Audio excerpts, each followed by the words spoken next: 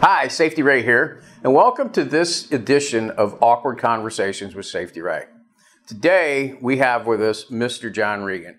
John is the Vice President of Learning and Development at the Keeley Companies. So welcome, John. Good to have you aboard, Great. buddy. Thanks for having me, man. Yeah, man. Should be good. Good. Tell me, how does the LMS, learning management system that we have, help to drive zero?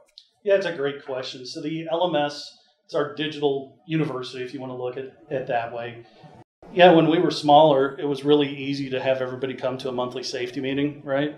Or come to a morning safety meeting.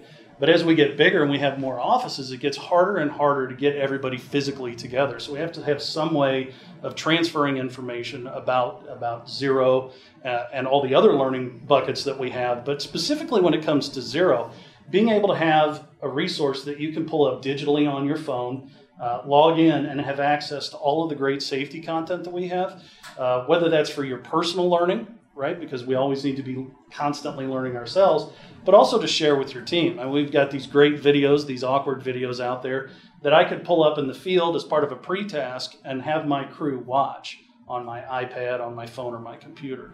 So it really pushes the information to everybody and removes a lot of the he said, she said when it comes to safety, where people can get the information straight from the source. But you brought up something about the field team. So how does your what do you call it, your road show? Yes. How does that work, and what's the purpose? The road show is us taking the learning to the field. So we meet the guys where they're at. We've got some content that we've produced specifically. Most of it's actually about safety. The concepts of WD-40, we talk a lot about, unfortunately, intoxication awareness.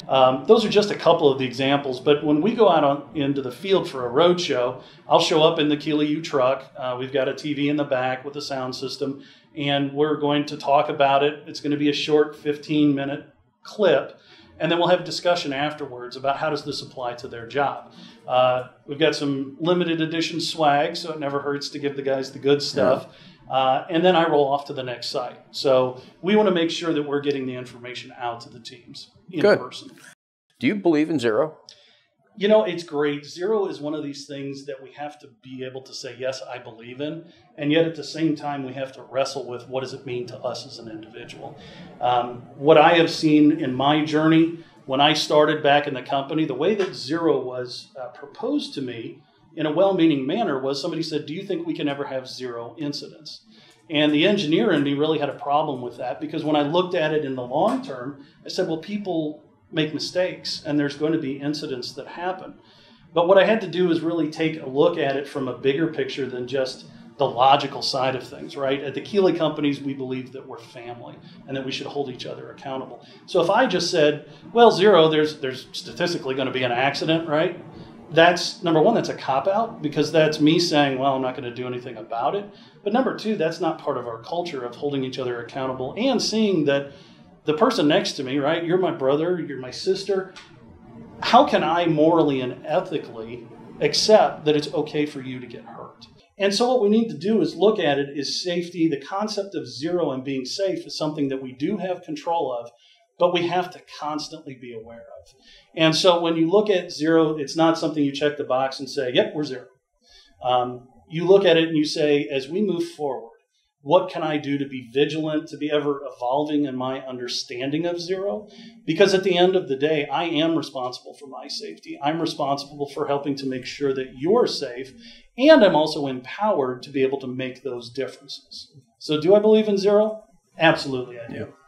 One of the things that I think is important that we understand is that what we're really striving to do is to remove errors out of the equation. And if we can remove the errors through operational performance and with the interaction of human performance, I think we involve the guys in the decision making, basically, is what that is, by asking them what they need and then addressing those needs in order to reduce the opportunity for those errors. So I think that was well put.